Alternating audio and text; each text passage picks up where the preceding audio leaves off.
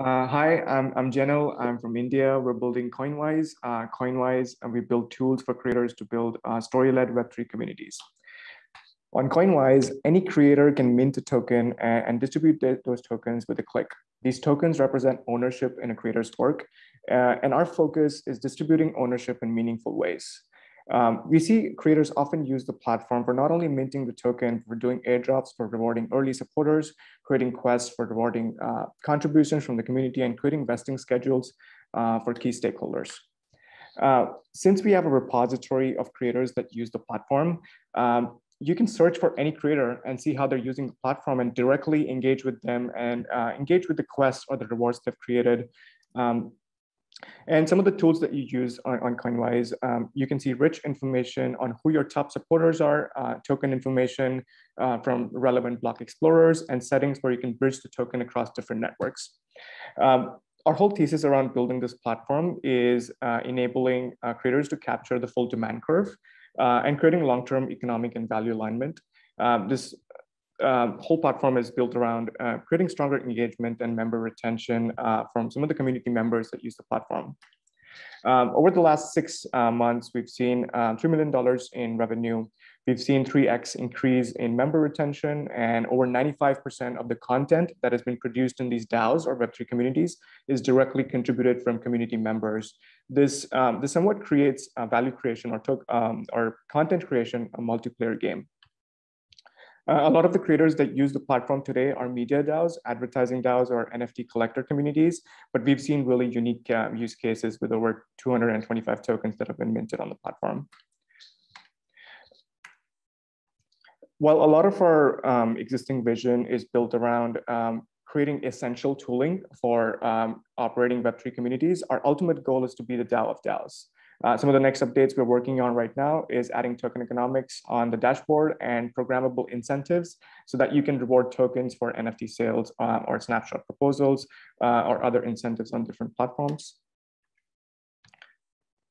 So it's time to exit the Web2 creator economy. Some of the problems we're solving are built around, like I said, participation and engagement, better incentive alignment, and independence and ownership of content for creators. So if you're interested in some of the problems we're solving, we're hiring right now. So you can reach out to us or learn more at jobs.coinvise.co. Thank you. Awesome. Thanks, Jenil. There's a couple kinds of pitches. One where you have to sell the investor that there's a big company that would be built in this space that someone will do it. And then another type of pitch where the investor's already sold and now they have to on the product or that someone will do it. And now it's just, why will you do it? And both of these pitches I've been sold. Okay, the mail merch video will exist. Okay, this will exist. I've seen a number of people doing it.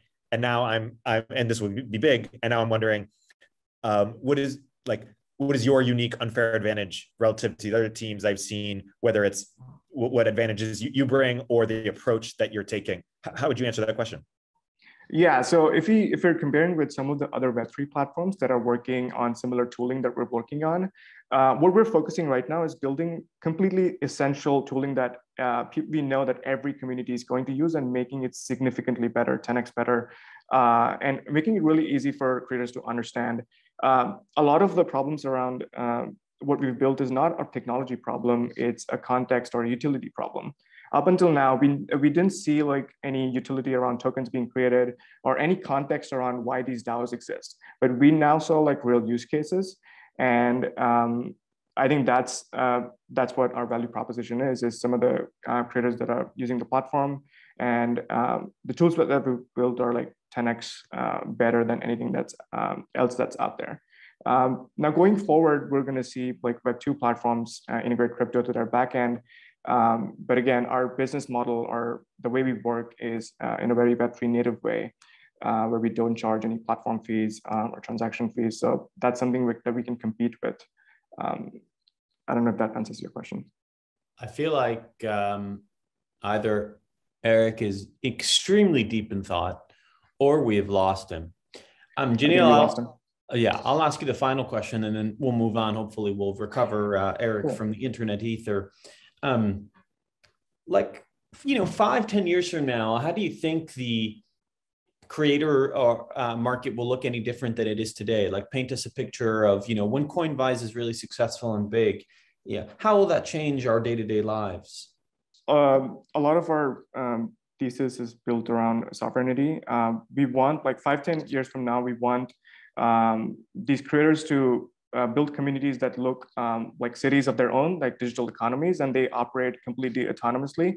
Do you think that corporate brands are dead? Is kind of another thing I've been wondering. Meaning, it does seem like whether it's through Instagram or through something like Coinvise, where truly an influencer now has the ability of a sovereign, to mint their own currency.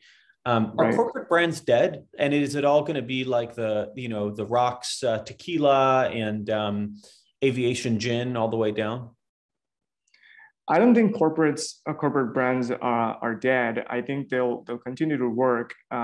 It's just offering a much better alternative to what you can create. And once you start seeing that you can now contribute to multiple DAOs and earn a larger income or economic freedom than how you would work for Google or other companies, you'll start to see a shift from people switching over, and they'll start to switch to more native ways of working for communities or just operating autonomously, right? They don't have to work with corporations anymore. So yeah, you do wonder if the parasocial relationship that one has with a celebrity, say over Instagram, maybe fueled at some point economically by Coinvise, will just be permanently more powerful than the relationship anyone can have with a static brand. But anyway, it's super interesting. I think you're riding a huge wave, both in Web 2 and Web 3. We're going to let people catch up with you over chat because we're out of time on this presentation. Great work. Thank you, Jenil. Thank you. Thanks, Love Erik. to chat.